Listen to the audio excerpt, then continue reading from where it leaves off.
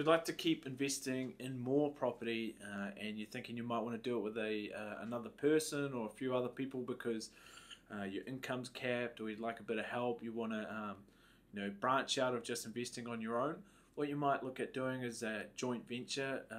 It's another name for a partnership. And what you can do is you can invest with friends, one friend or many friends, family. It might be your close family, might be siblings, or your parents or your kids, or you can invest with your partner.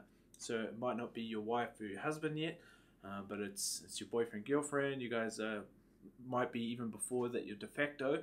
So what do you need to take into account if you're doing a joint venture? Often it's just called JV. The main thing to take into account is asset protection. If you guys are going in from different positions, or you're planning on accumulating assets separately while still investing together. Your tax implications. So what you don't want to do is go in there with different ideas of what the plan is. And this really comes back to your exit strategy. So generally speaking, if you're setting up a JV, you want to have the goal right from the outset aligned. One of you doesn't want to be a buy and hold investor forever, and the other one wants to get out after 2 or 3 years. So generally speaking, you might say, hey, look, let's invest in this property or in these types of properties, and 5 years after we have bought the property, then we give each other an opportunity to buy the other one out using a registered valuation, or let's agree that after 5 years we get an appraisal from a real estate agent, and if we both agree that we sell, if we don't both agree that we keep the property, and that we're only going to do top-up lending, that we're both equally lending on the property. What you often to get into situations is family members own the property jointly. One of them needs to top up for another reason, and it can create arguments. So I was talking to a friend of a friend today. Met him a few years ago. His name popped up in my inbox. He owns 3 properties. 2 of them are in trust with his brother. One of them's worth about 400k. One of them's worth over $1 million, and he owns them half, and there's some debt on them. He wants to keep investing in property quite aggressively.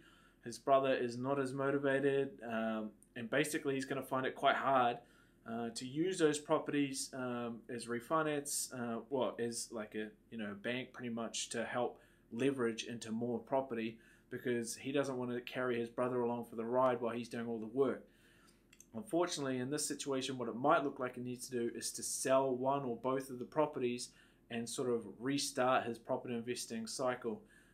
He's moving out of Auckland, and he sees a lot of opportunity, and he's starting to see that he doesn't want to be 40 and stuck in a job he doesn't like. He's around 30 now.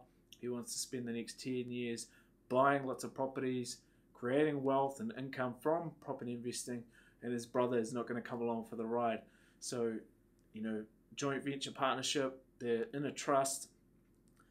They don't have the same goals from the start, and they didn't have an agreement. So I can't stress it enough. If you're investing, even if you're investing by yourself, you've got to have a really good property accountant. You've got to have good legal representation.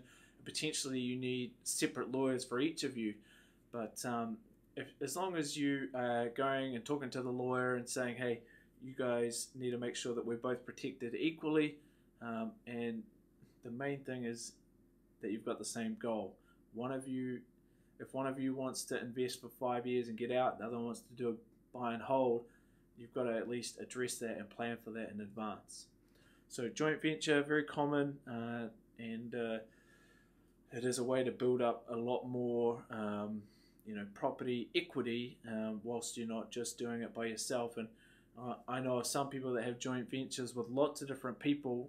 They're diversifying in some respects, and aggressively building up their portfolio that way.